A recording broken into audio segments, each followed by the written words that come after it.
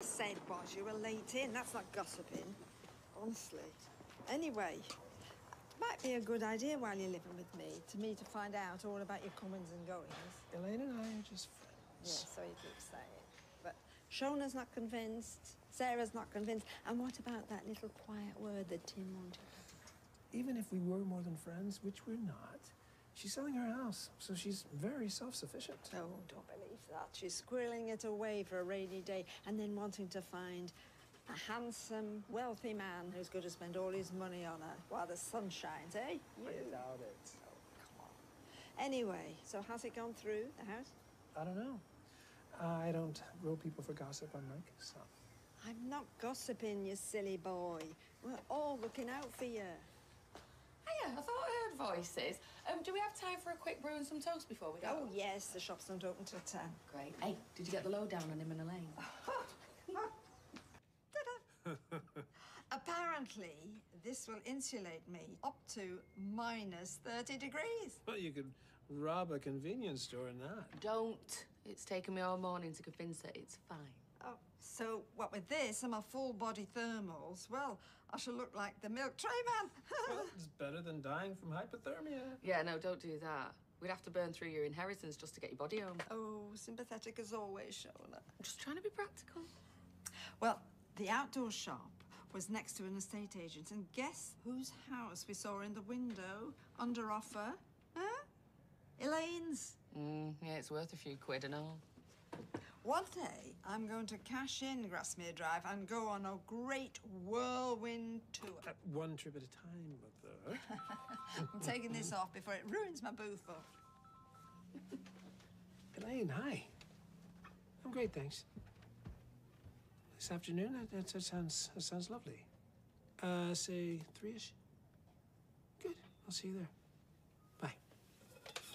Got a date? Oh, just coffee and cake at the cafe later. Oh, on her, I hope. Honestly, she'll be quids in once that sold sign goes up.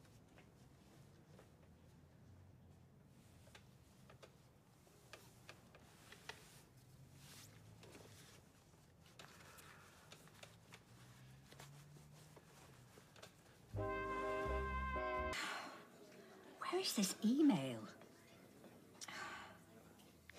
Ah, here it is. Right, they're saying completion between Christmas and New Year. Oh, I just want the exchange to happen, then I know it's safe and the money's coming. That's the main thing. They'll have to spend absolutely loads on me. Why? Dad's already bought clothes, and that wasn't even for my birthday, so they'll have to top that. They bought you presents as a warm-up for your birthday. Dad did, not Mum, after I got suspended. But isn't that rewarding you for bad stuff? Well, it's hardly murdering people with hammers and wrapping them in carpets. Was that bit true? About the carpets? Wouldn't it damage it?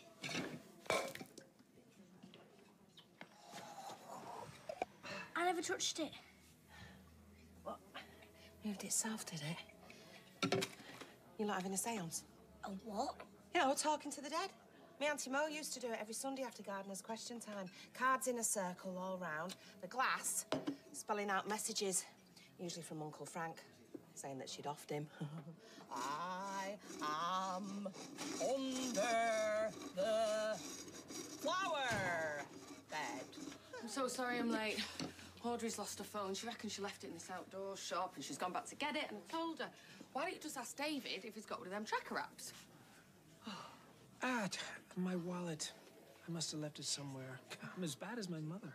I'll get it. Oh, now you treat me enough. I insist. It's on me. Oh, Stephen.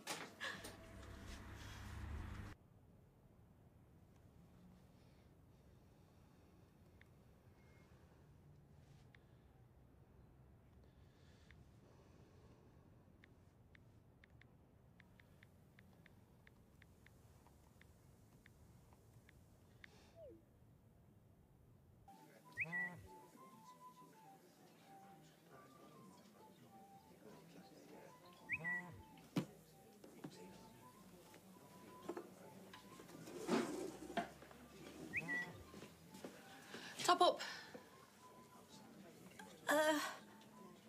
No, thank you.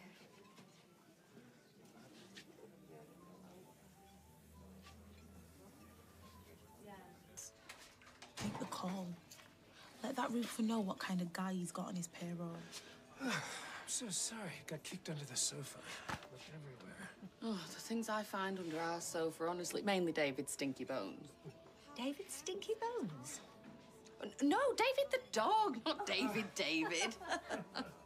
Listen, I hope I haven't made you late for your solicitor's call. Your phone's been very busy. Oh, has it?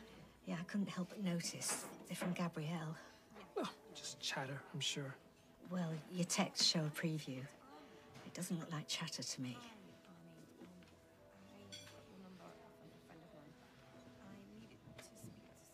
Speak to you about someone you work with. Reynolds? Yeah, that's him. I thought you'd like to know what sort of man you're employing. My name? Ali and Nazir. Okay. Thanks. Because of all the bad press. Yeah, it isn't Gabrielle. It's me. She's only saying what's true. Which is? I'm a failure. Oh, Stephen. This isn't self-pity. It's the truth. I can't control anything. My business, my finances, my marriage. This is Gabrielle undermining you. No, you're very sweet, but the facts speak for themselves. I'm a 65-year-old living with my mother, unable to access my own bank account. I promised to invest in my lovely niece's business, and thanks to my ex-wife, I will let her down. Living with your mother is a damn sight better than living with someone who makes you feel like this. She's gaslighting you. I can get another cab later. Oh, no, you need to keep things moving with your solicitor. This house sale will set you up for life. You're an inspiration to me. You know, a fresh new beginning. I'm sure I'll get there. You know, somehow.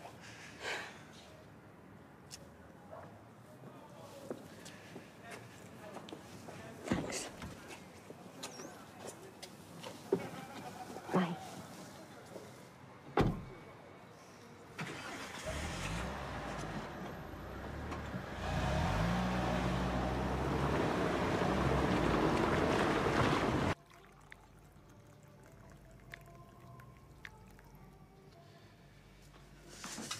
Right, got 5 minutes. Did you snog? What?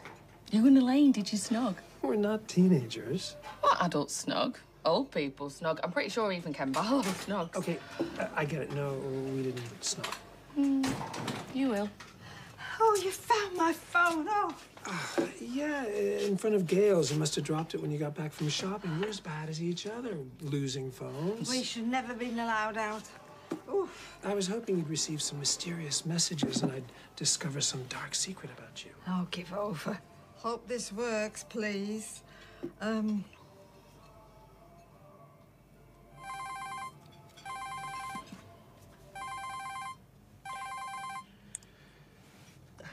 Hello, Mother. It works. Hello, son. Thank you so much. That's lovely. Okay, goodbye, son. Oh, bless you. Right. Do you know, I think I want a cake with just to settle my nerves. Come and show me what you've got. Right. Oh, how lovely. I'll have that one, sweetheart, please. With the cherry on it? Yes, that would be lovely. Okay. And I'll have a cup of tea now, me. Oh, I had my eye on that one myself. But... Oh, I don't mind. No, it's fine.